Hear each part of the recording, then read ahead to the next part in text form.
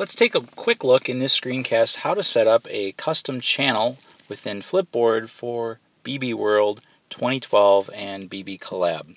The way that you're going to do that is to start out in the Twitter app. So I'm going to pull up Twitter here on my iPad, and the first thing you're going to want to do is go in and do a search for BbCollab and BbW12. So here you can see I have a search for BbW12 with hashtag, but I'll show you as well it does work if you simply do a search for the hashtag without the pound symbol. So here we have one for BbCollab as well. And the key is when you do a search within the Twitter app, you want to save that search. There's an option to save it. Notice I currently have this set as a saved search. If I go ahead and remove the BbW12, and then I'm going to go ahead and do it once again so you can see what that looks like. So we'll go ahead and do a search for hashtag BbW12. We're going to do a search, and this will bring up all the most current tweets with that hashtag. And then you simply want to make sure that you save the search. So I've saved this search, and for me, while you certainly can follow the tweets from within the Twitter app here, I prefer to actually follow it within Flipboard. So I'm going to switch over to Flipboard. So here I have my Flipboard app open. I've already logged in, and I've authenticated with my Twitter account.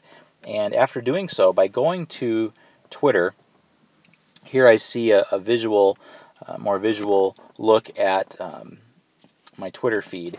And when you go up to Twitter, if you tap on the drop down, you'll see your saved searches. So if I go in and take a look at, here's BbW12, I can pull up that saved search, that query if you will. So here it is, and then I can choose to add it by tapping on the add button here. This adds it as a new section on my Flipboard. So if I go out to Flipboard, if I leave my section here, here's kind of the default areas, and when I go over to page 2, here is BbW12, that section. So I can very quickly jump in and I can see kind of the latest posts that folks have shared with hashtag BbW12 on Twitter. So a much more graphical, interesting way, I think, to look at these posts. And then to drill down, you simply tapping on the title. Here I can take a look at 6 easy ways to make the most of BbWorld. That post is here, and I can experience that in a look deeper within Flipboard. It does a nice job of letting you go in and actually read the post. I could retweet it, like it, pin it on Pinterest, and so forth.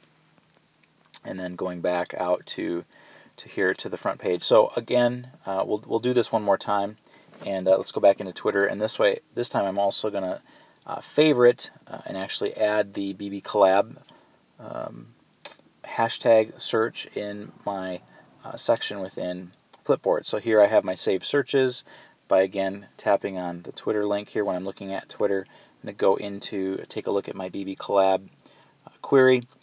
Here are the latest posts with hashtag BbCollab, and I'm going to add those as well to my Flipboard as a new section within Flipboard. And now when I pop back out and swipe over, here are those 2 new sections, BbW12 and BbCollab. What's nice too is if you tap and hold, you can then move these around. So if I want to put BbW12 on the front page, I can actually just do that and do the same thing with BbCollab. Move those over here, and now I have right on the front page of my Flipboard. Pull that back up, and if I tap and hold off, that will save that update. So now I have quick access to BbW12 as well as BbCollab right within Flipboard. So that's a quick overview how to set up a custom query and a custom section within Flipboard to follow BbWorld 12 and BbCollab.